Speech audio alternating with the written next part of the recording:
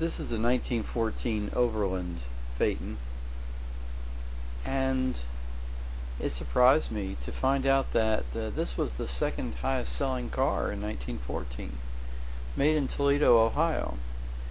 Of course, Willys eventually was associated with Overland, and it became the father of the Jeep.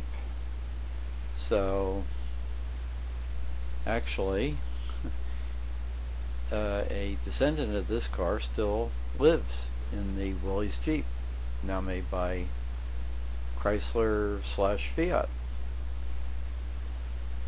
This is a very deluxe car here. Now this really surprised me. Here are the controls, and you usually see them higher up on dashboard, but this is almost in the footwell. With clutch and a brake, and of course the gas is on the steering wheel. Nice upholstery, typical of the time.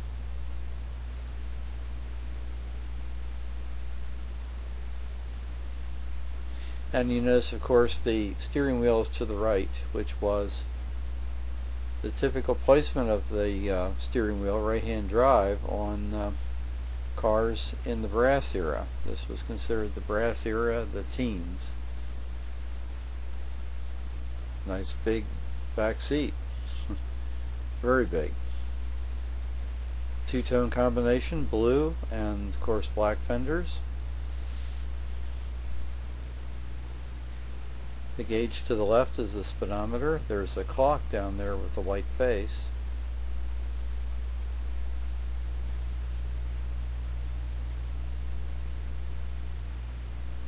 And you can see that steering column is made of brass, so a lot of polishing. Huge top. You can see how it's supported there with those wooden braces. Like a toolbox there on the side.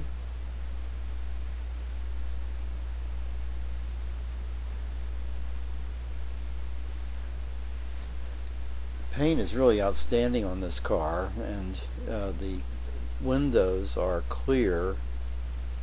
Now you can see there are a couple spares stacked there in the back. The tires back in this day were not all that reliable. 33x4.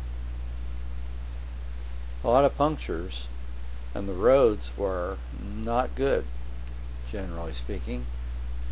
So it paid to have a tire available for changing at any point. Notice the crank starter in the front. That's the gear that drives the speedometer there.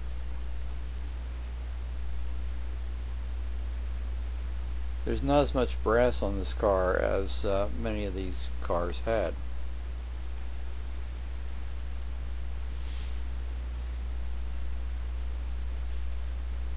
There you see a sculpture in Lake Mirror. Very different, I'll say that.